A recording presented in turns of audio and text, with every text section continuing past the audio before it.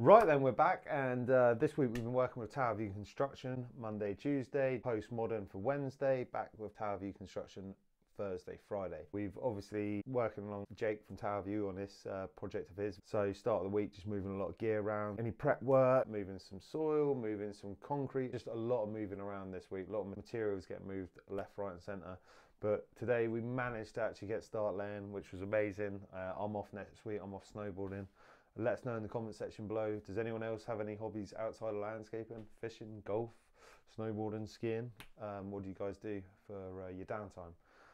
Start of the week was just moving gear around with Jake. Wednesday jumped off with Alex to go help him do a couple of little bits and pieces. Didn't get to Alex till 10, and then we had to wait around till 1 until the stone guys turned up. Then we were over to Linda's to finish off some planting and doing some putting some screenings on some windows. Back with Jake on Thursday, moved a bit more gear around, got some things finished off, prepped, started laying some slabs today. Some amazing looking limestone slabs with limestone cobble sets to go around the outside.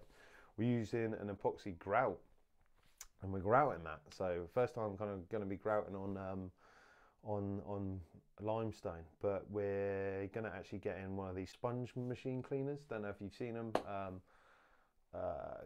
Tidy Bricks, I first saw it on Tidy Bricks Landscaping. So yeah, he does some great videos, but yeah, he was the first person I kind of saw using that. So because we're doing such a big area, we just thought, or Jake thought, I said to Jake about it, and Jake's going to probably hire one in. So, but as you can see in the video, in the drone shots, slab's going to look amazing.